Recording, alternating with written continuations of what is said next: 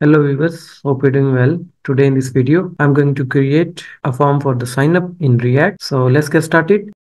You can see here the React application. Let's go to sign up component, and here I'm going to add the form tag. So first of all, I'm going to add here the h1 tag with the form caption sign up. After that, I'm going to add here the input for the email. You can see here the input for the email. After that, I'm going to add here the input for the name. You can see here the input for the name. After that, I'm going to add here the input for the password. You can see here the input for the password. After that, I'm going to add here the button to submit the form, and you can see here the button with the caption sign up.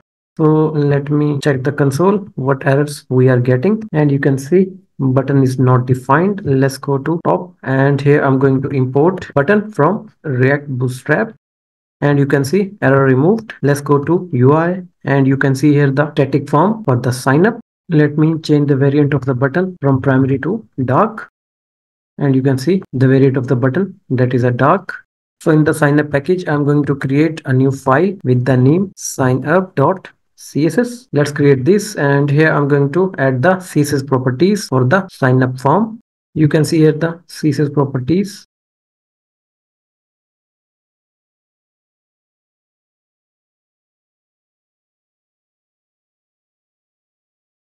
Okay, so let's go to sign up component, and here I'm going to import our CSS file. After importing the CSS file, I'm going to add here the class name on the main div. Let me copy the class name from the CSS file, that is a center-form. Let me paste here. Let's go to UI, and you can see the CSS properties are applied successfully. Let me update the background color of the sign up button. So let's go to signup.css file, and you can see here the properties for the button. Let me comment this property. Let's go to UI, and you can see the background color of the button changed successfully. Okay, so after creating the form, I'm going to make it reactive. Like, we need to get the input values on the submission of the form. So let's go to sign up component, and here inside the sign up function, I'm going to declare the use state for our inputs, and it will be a from use state. Let me declare here the inputs that we need to get from the form. So the first one is a email, that is by default empty. Second, that is a name, that is by default empty. And the last one, that is a password. Okay, so let's go to our form, and here on the input of the email address, I'm going to add here the property that is a value. So we need to call our use state, that is a form data, and this input for our email. Let me copy this. Let's go to input for the name, and let me paste after that, and this input for the name. So let me add here the form data dot name, and the last one, that is for the password. Let me add here, and here we need to add form data dot password. Okay, so after that, I'm going to add here the event, that is a on change, and on the on change event, we need to call a method that is a handle input change.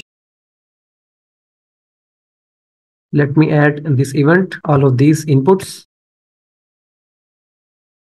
Let's declare this method inside our sign up function. So let me declare after the use state, and it will be a const. In the argument, it will receive an event. Let me add here the arrow function, and here we need to clone the inputs.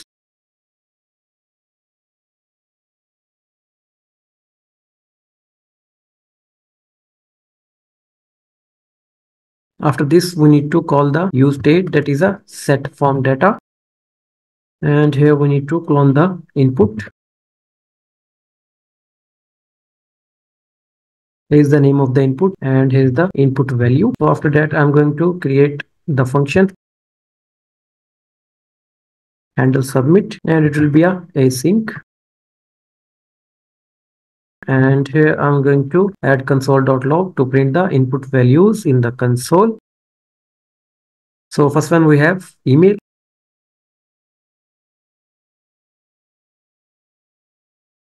Second, we have name, and the last one we have password.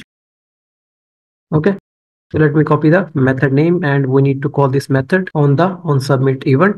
So on the form tag, I'm going to add the event that is a onSubmit, and on this event we need to call the method that is a handle submit.